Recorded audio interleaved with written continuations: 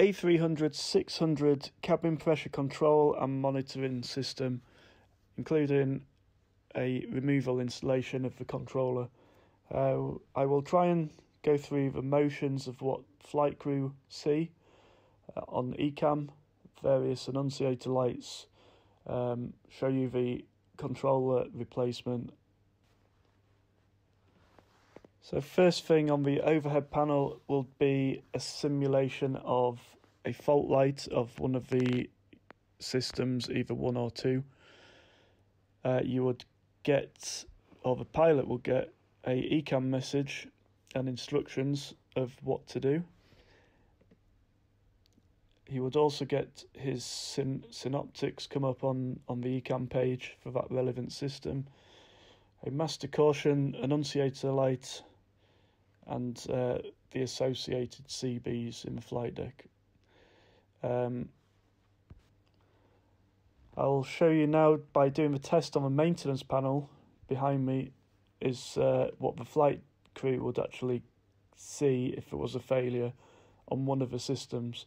So on the right hand screen you'll see an amber light for system 2. On the left hand screen he has his master warning, cabin altitude and instructions of what switches to press, and a master caution, which would be the second priority, and instructions of what to do.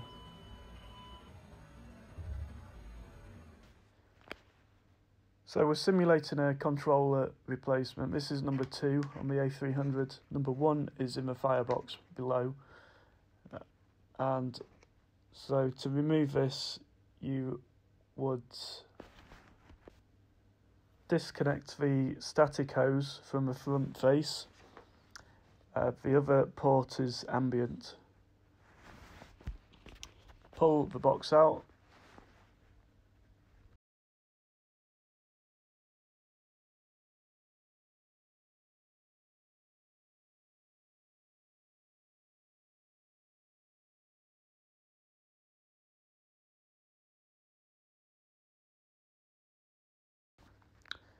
New box, always a good idea to check the pins of the connectors.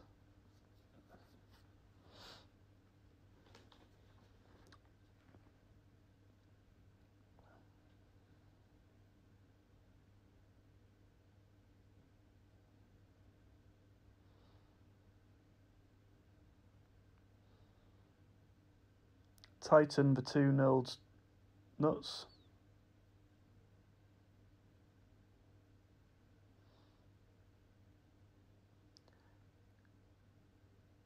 And connect the quad connector .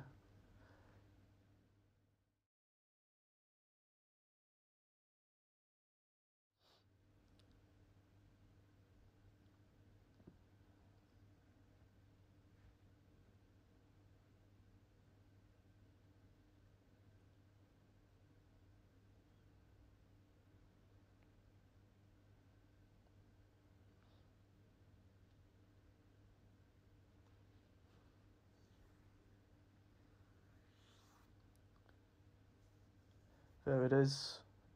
That's the ambient one. Remove the cap, remember that.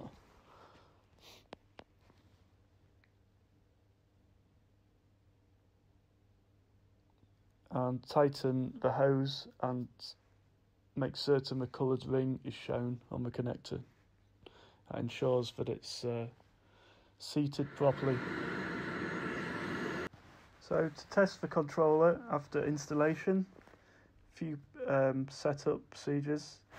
You would set the barrow knob and ensure that the standard altitude is not displayed, which it isn't.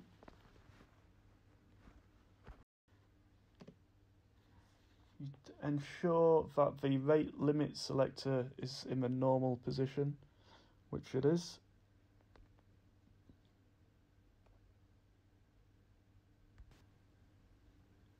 And lastly, you would ensure the ram air push button switch is released legends are off.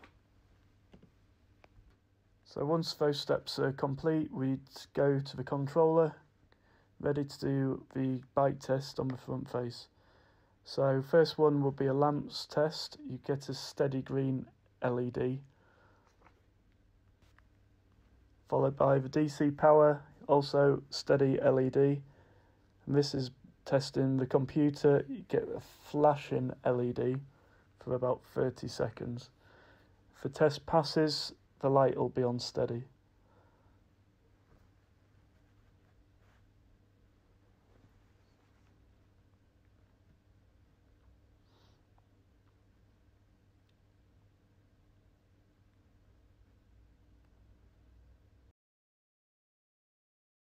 There it is, and you select each option to check the whole system.